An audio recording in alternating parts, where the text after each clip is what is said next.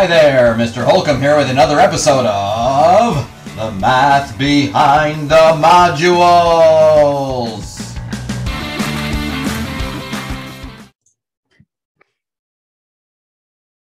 Okay, lesson 19, a big lesson. This is the inverse relationship between a logarithmic and an exponential function.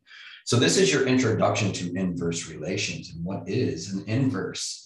Well, if I have the fraction 1/4, and let's just say, not 1/4, hang on, I don't want a 1. Let's say 3/4. And I ask you, what's the inverse of 3/4? Well, the inverse is just taking the numerator and switching it with the denominator and ending up with 4/3. I can't write today.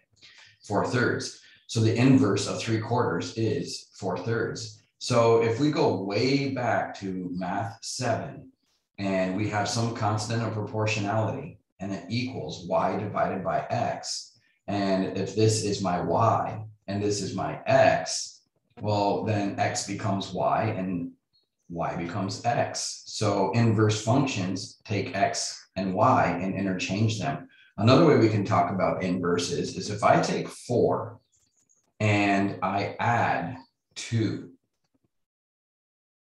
Okay, and let's see, how can I do this? So I'm adding 2. Well, I'm going to get 6.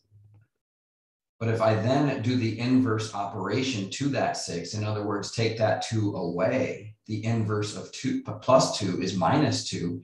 And if I subtract 2 from 6, I end up with what I started with. So inverses undo operations. So another example is 4 times 3 gives me 12. But then if I divide 12 by that same 3, I get back to 4. So inverses undo operations. So if this was a function f, so f of 4 gave me 6, and then g of 6 gives me 4, then the function g undoes what f did. Okay, so that's just a quick generalization of inverses. And if x interchanges with y, then we're reflecting across the line y equals x, which we did in lesson 18. So now this is all just going to come around full circle. And no, we're not doing geometry, but I just got off on a tangent there. All right, classwork opening exercise. A, consider the mapping diagram of the function f below. So here's the function f. 1 got mapped to 3. 2 got mapped to 15, 3 got mapped to 8, 4 got mapped to -2, and 5 got mapped to 9. So the domain would be our x's, and the range would be our y's. Domain is your independent variable. Range is your dependent variable. All right? We're imposing a function onto the domain to get an outcome range. So I did something to 1 to get 3. Okay, I did something to 2 to get 15. I did something to 3 to get 8, and so on. Well, if the domain of f gives us y, and now the domain of g is -2, and it gives us 4, then we would have 3 giving us something, 8 giving us something, 9 giving us something, and 15 giving us something. So that is basically, so how are we going to do this? -2 got us back to 4. There it is. Okay. So we're just going backwards. So where did -2 come from? Well, the domain came from the range of f. So g's undoing it. So we want to look at the range in f to make our domain in g. So here's my -2, and then we work backwards, and that gave me a 4, and there it is. So I'm just going to keep doing this. Where is 3 in f? It is right here. Going backwards, what did it result in? It resulted in a 1. Okay, and looking at 8, find 8 in the range of f, undo the function f, going back to the domain would result in a 3. And 9, where did 9 come from? It came from right here. Go backwards, that was a 5. And then finally, 15 is over here. work it backwards to the domain, and it resulted in a 2. Okay, so the domain of G becomes the range. So the range of G is actually the domain of F. Okay. All right, so now B says, write the set of input-outcome pairs for the functions f and g by filling in the blanks below. The set f for the function f has been done for you. F is the point 1, 3, 2, 15, 3, 8, 4, -2, and 5, 9. The first one is done for us. They gave us -2, 4 right there. And they were putting the domain in order from least to greatest. So it's 1, 2, 3, 4, 5. And they did this one first because -2 is the smallest of the range. So we're going to go in order now of the range. And the next 9 is big, 8 is big, smaller, then 5, then 3. 3 is the next on the number line from -2 to the right. So I'm going to put this point here next, but I need to switch x and y. So this is going to become 3, 1. Okay, the next largest y is 5. No, that's a 15. 8, here's 8. So that's the next one, 8, 3. So I just switched the y with the x. And then I come over here to 9. 9 is less than 15. So I'm going to put the 9 first. There's 9. And 5 now becomes our range. Okay. And then finally 15, 2 is going to come last. So all we did there is switch x and y and put them in order up from least to greatest with respect to our x's. Okay. Not too bad. And now it says, how can the points in the G be obtained from the points in F?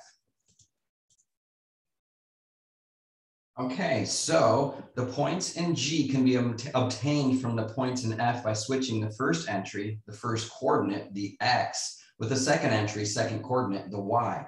That is, if we have the point A, B is a point in F, then B, A would be a point of G. All right. So D says, Peter studied the mapping diagrams of the functions f and g above and exclaimed, I can get the mapping diagram for g by simply taking the mapping diagram for f and reversing all of the arrows. OMG. Is he correct? All right. Okay. So it says here he is almost correct. It is true that he can reverse the arrows, but he would also need to switch the domain and range labels to reflect that of the range of f is the domain of G, and the domain of F is the range of G. Okay, so there's page 1. Okay, so this is page 2, and even though there's a whole bunch of stuff going on to get here, I'm just going, in the teacher's edition, there's all kinds of things they want us to do, but for this video purpose, I'm just going to get down to brass tacks and explain to you directly how to find the inverse of a function.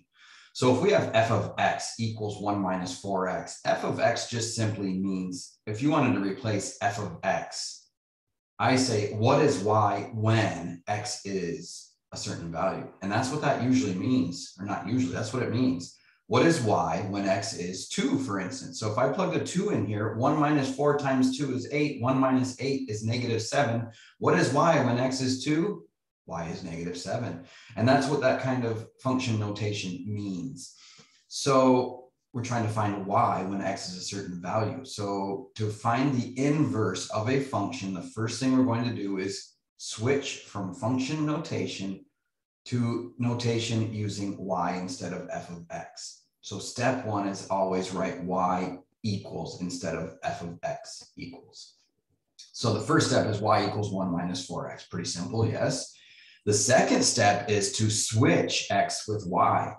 So from the previous page, you notice that when we did the inverse, x became y and y became x. So that's what we're going to do. So now x is going to be where y is, and everything else stays where it is, just the two variables switch places.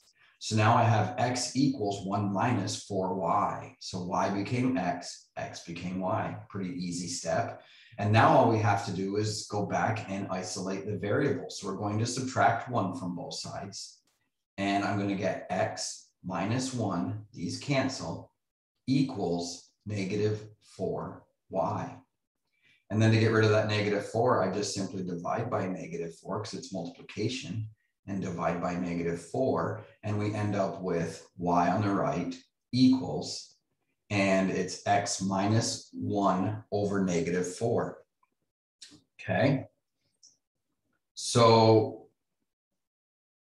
let's get rid of this negative sign. So I want 4 down here. So if I'm going to get rid of the negative down below, one of these has to be negative. So real quickly here, if I have a negative divided by a positive, that would be negative, okay? So a negative is when we have a negative in the numerator, a negative in the denominator, or a positive in the denominator, or a positive in the numerator and a negative in the denominator, or simply we just write a negative with a positive up above and a positive down below. All three of these mean the same thing. They're all going to be a negative fraction. So if I had the negative down here and I want it positive, well, the negative has to go up on top. So if I put this in parentheses here, then what I'm going to have to do is put the negative up top like so. And when that happens, what's going to happen is we're going to distribute the negative. So it's going to end up being negative x plus 1, or simply 1 minus x if we rearrange those two. So if you just flip the x and the 1, that's the same as taking the negative of it. Okay, so if this was 5, 5 minus 1 is 4, and then negate it is -4. Well, if this is 5, 1 minus 5 is -4. So there you have it. So there is our equation, and then we would rename that g of x. So then I'd come up here and say, okay, inverse function g, it tells us right there. So then we change the y to g of x equals 1 minus x divided by 4. Okay, now it says to graph it in the calculator, both of them. So if I turn my calculator on and I go to y equals and clear anything that's there, put the original function in, 1 minus 4x, enter, and then put my new function, make sure you use parentheses, 1 minus x, close the parentheses, divided by 4. Now, if I graph that, there's the original function, there's the other function, and I'm going to also graph y equals x. And I'm going to graph that as a dashed line.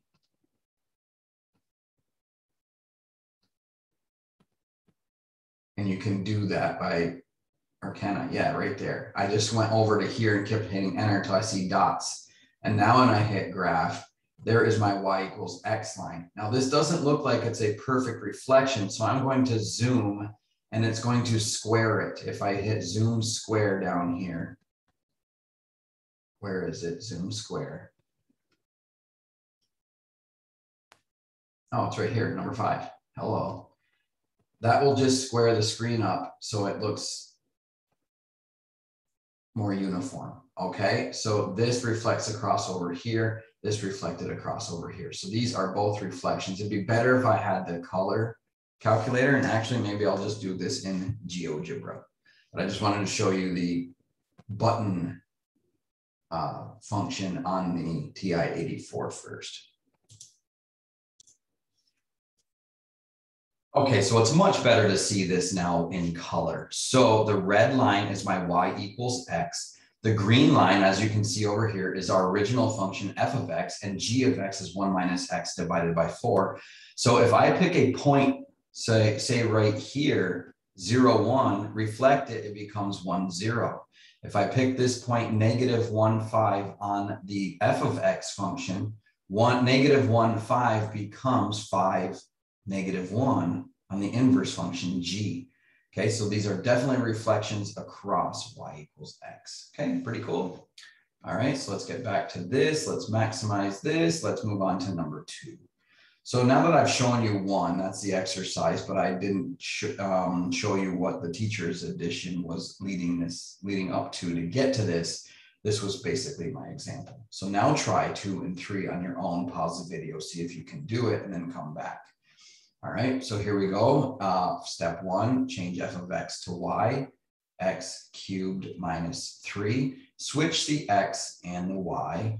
First two steps are very simple. And then isolate the variable y. So I'm going to add 3 to the other side. So it's going to be x plus 3 equals y to the third power. And then we have to take the inverse of cubing, which is taking the cube root. So I'm going to take the cube root of both sides. And that is going to give me, and I'll just move the y over here now, y equals the cubed root of x plus 3. And then I'm going to call that g of x. And that is the cubed root of x plus 3. Okay. Okay, so this function here is much more noticeable that it is definitely a reflection across that red line, y equals x.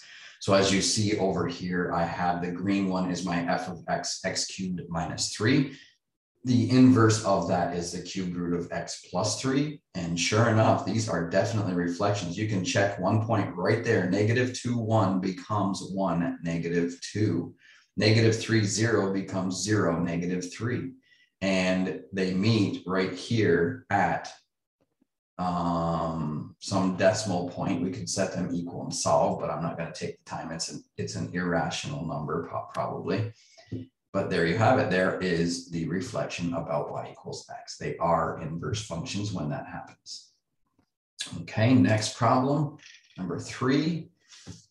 Now we're getting into a logarithm for x greater than 0, of course, because we can't take the log of a negative.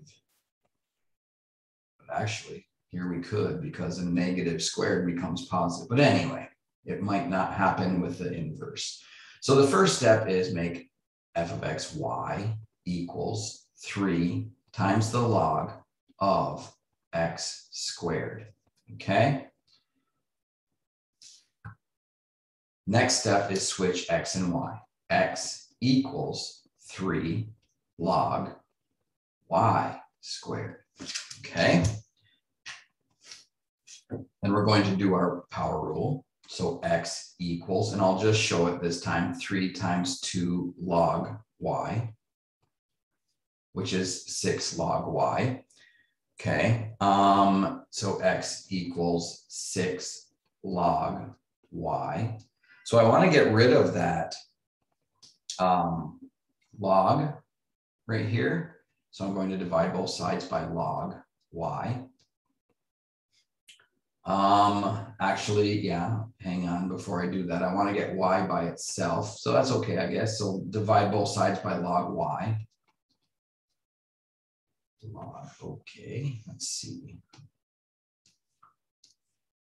Log y. Let me keep parentheses here. Okay, so then we're going to, these are going to cancel. So let me move over to here. So now we have x over the log of y equals 6. Okay, and a quick shortcut here, I guess I could have just moved the 6 over to the other side. I should have done that. So let me do that because I'm doing multiple steps here, too many steps. All right, so let me just clear this out to here again. And this is x equals 6 log of y. Okay, so at this point here, I can just divide by 6. Let's just do that instead. And that will cancel that out. And then we get the log of y equals x over 6. And using our exponential rule now, you take the log of the base, which is 10, to the power of what's on the other side of the equal sign, which is x over 6. And that is going to equal what we're taking the log of. So y equals 10 to the power of x over 6. And now we're going to change that to g of x. Okay, so g of x equals 10 to the x over 6. Okay, so now I'm going to graph that. Okay, so here's the graph, and this is really interesting. Without me being able to limit my domain, restrict the domain to just taking positive, you need to ignore this side right here, because you can take the log of a negative in this case, because the negative squared is going to become positive.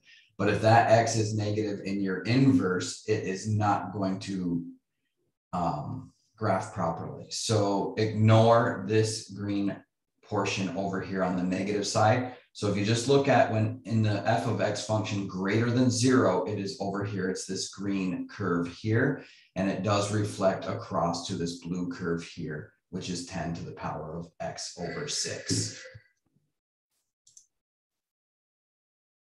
Okay, number 4, pause the video, see if you can do this, come back, see how you did. All right, so here we go.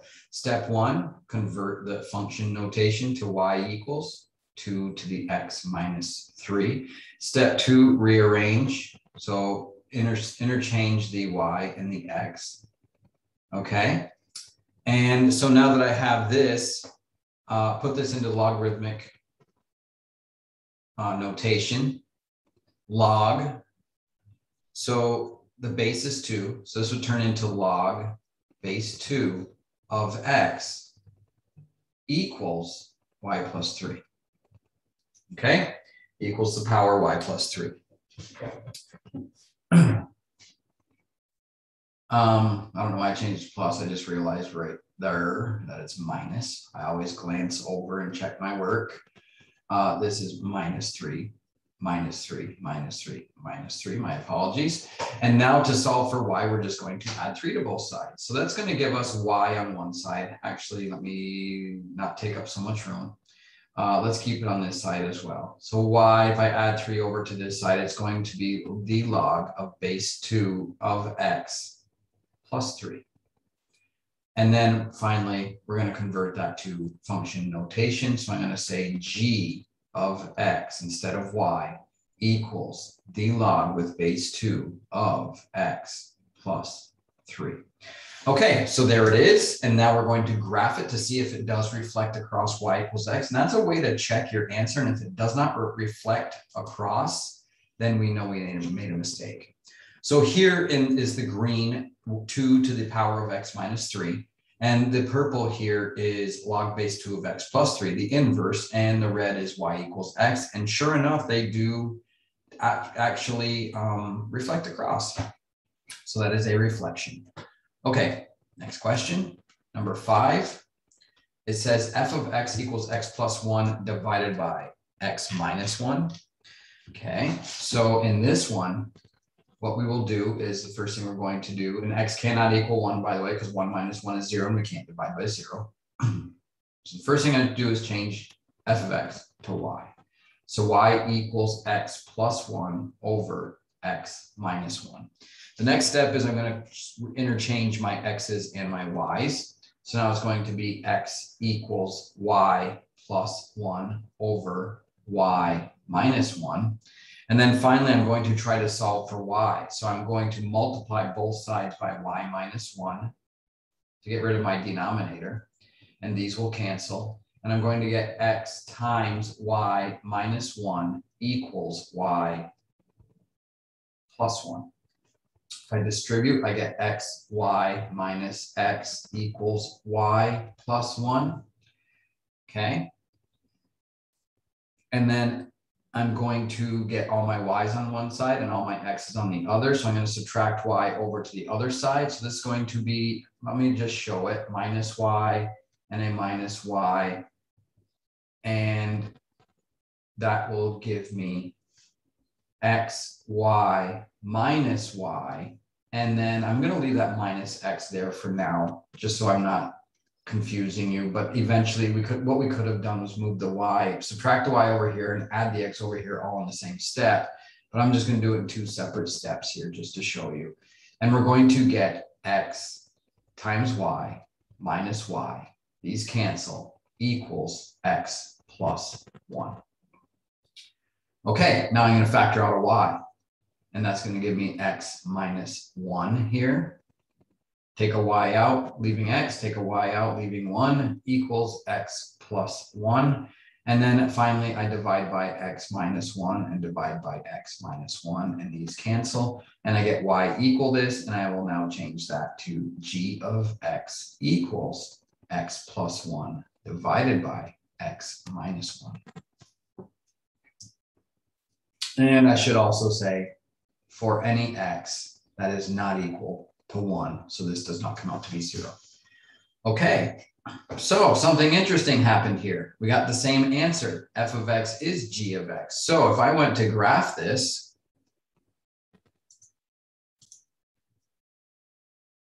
okay, so what happened here was x plus 1 divided by x minus 1. I didn't put g of x in because they're equal, so it would just be right on top, and that would mean it coincides with it. So these two functions coincide, so think of them as both being right there. Well, if they reflect across, they're reflecting on top of itself. So this is still a reflection across y equals x, even though the two functions are equal. Okay. Number 6. Cindy thinks that the inverse of f of x equals x minus 2 is g of x equals 2 minus x. To justify her answer, she calculates f of 2 equals 0 and then substitutes the output 0 into g to get g of 0 to equal 2, which gives back the original input.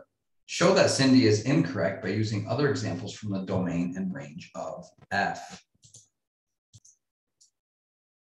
Okay, so I'm just going to try a different value. So here she did f of x.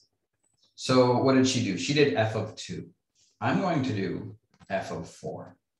So if f of 4 would equal 4 minus 2, then f of 4 equals 2. And then g of x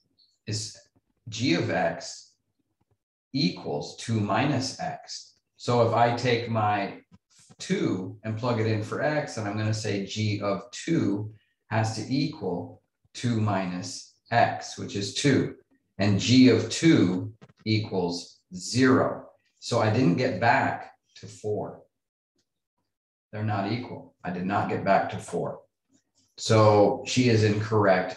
I used another example and showed that just plugging that in does not work. So g of x equals 2 minus x. 2 minus x is not the inverse of x minus 2. Number 7. After finding the inverse of several functions, Henry claims that every function must have an inverse. Rihanna says that his statement is not true and came up with the following example. If f of x equals the absolute value of x has an inverse, then because f of 3 and f of negative 3 both have the same output, the inverse function g would have to map 3 to both 3 and negative 3 simultaneously, which violates the definition of a function.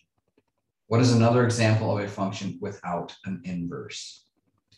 Okay, so what they're basically saying is, think of a function that if you put on the x-axis and reflected it across, here, let me do this more neatly than this.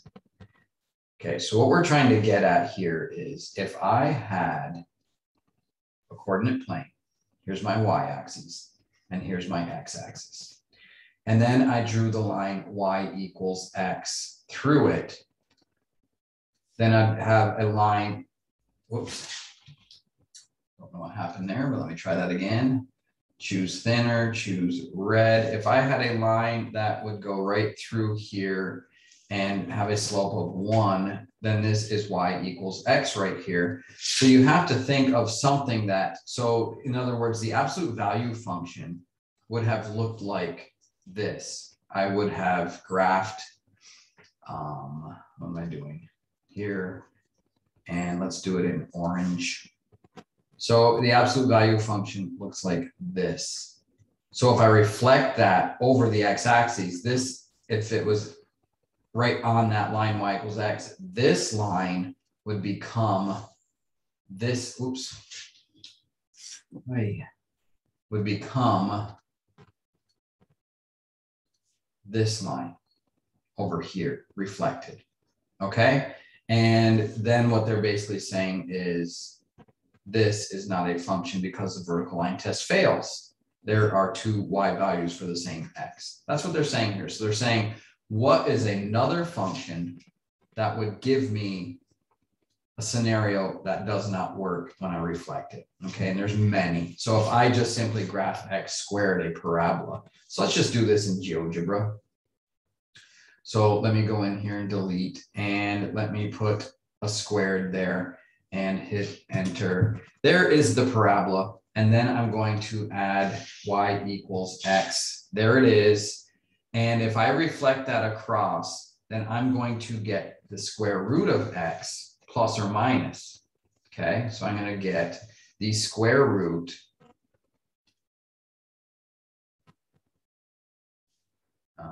I don't know what that is, but anyway, the square root of x.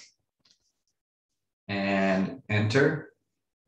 And then I also have to do it in two pieces. So then I'd have to do the negative square root of x.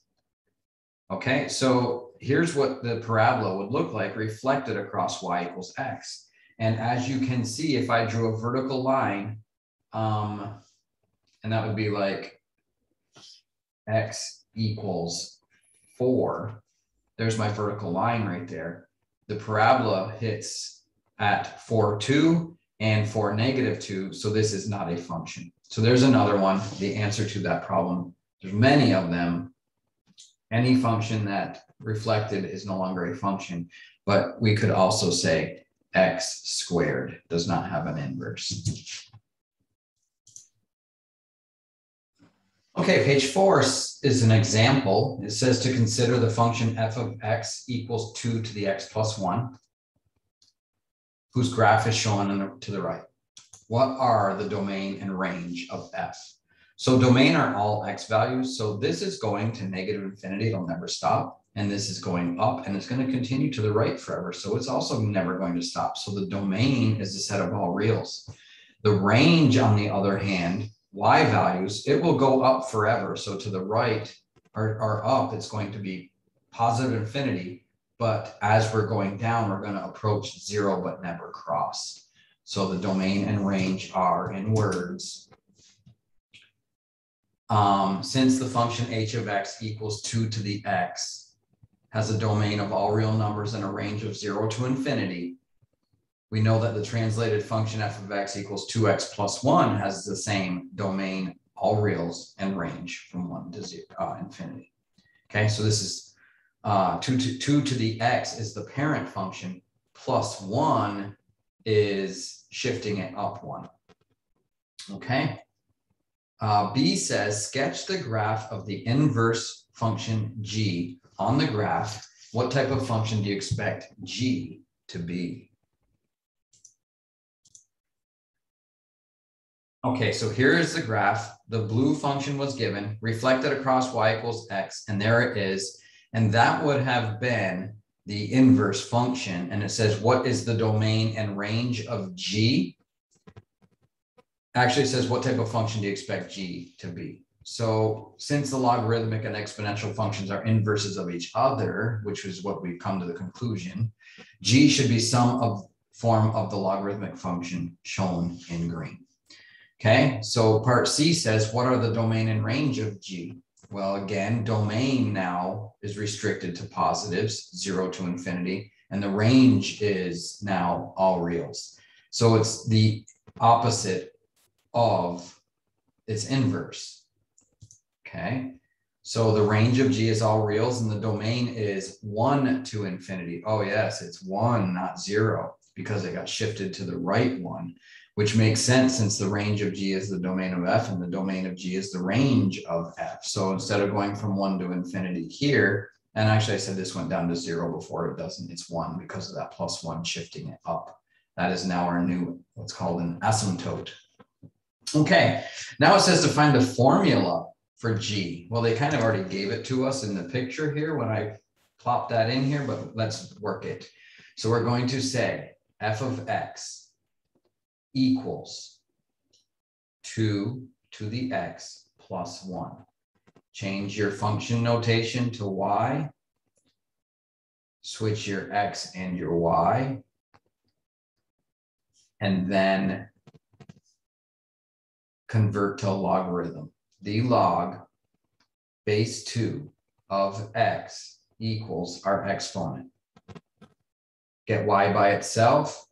The log base 2 of x minus 1 equals y, and then put it in function notation, calling it g, would be log base 2 of, I don't know what log is, logi, log base 2 of x minus 1. And there it is right there. And actually, it's the whole thing. That is true. So we aren't subtracting 1 from the log. We're taking the log of the whole thing minus 1. So my parentheses were in the wrong place. There we go. That's better. Okay, so that's how we convert that to find its inverse. Page 5 brings us to the end of lesson 19. Review the lesson summary on inverse functions and go to your problem set.